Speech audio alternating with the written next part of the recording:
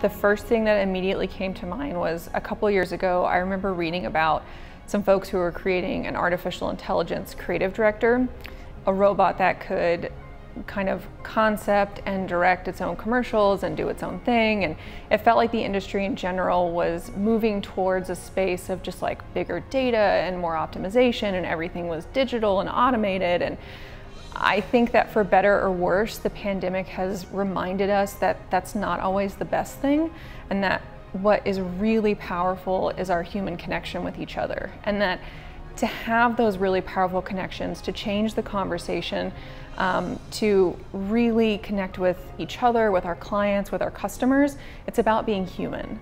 And it's about embracing our imperfections. I guess I don't really have a prediction as much as that hope. I hope that we remember that this is our biggest strength and our biggest gift that we can give to each other.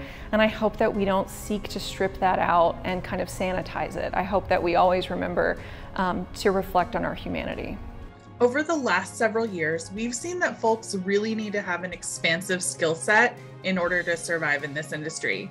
It used to be that you could just be a graphic designer, a copywriter, or know some web coding and expect to have a job forever. But folks are really wanting to work with people that can handle everything and not have to have a separate go-to contact person for every little thing they need.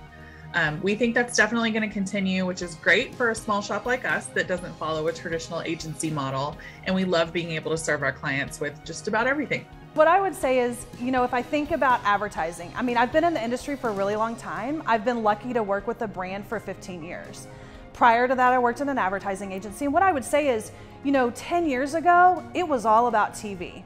And you were out there with the mass media. You had to break through the clutter with all the other advertisers out there. What were you going to do that's differentiated to make sure that your brand was sticky with the consumer? And if I think about the future and kind of where we're at now, we all know with COVID and last year, we had to change our marketing mentality on a dime.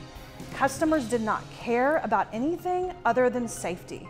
Whether it was food, whether it was retail, whatever it is, safety was top of mind for consumers. Well, in my case, I'm used to selling pizza.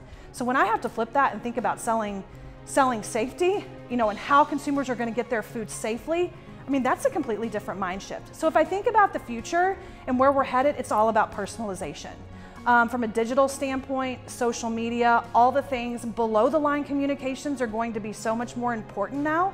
But it's all going to be about what the customer wants. If you think about, I want what I want when I want it, we're headed there. And I have no doubt that in 10 years, that's where we'll be.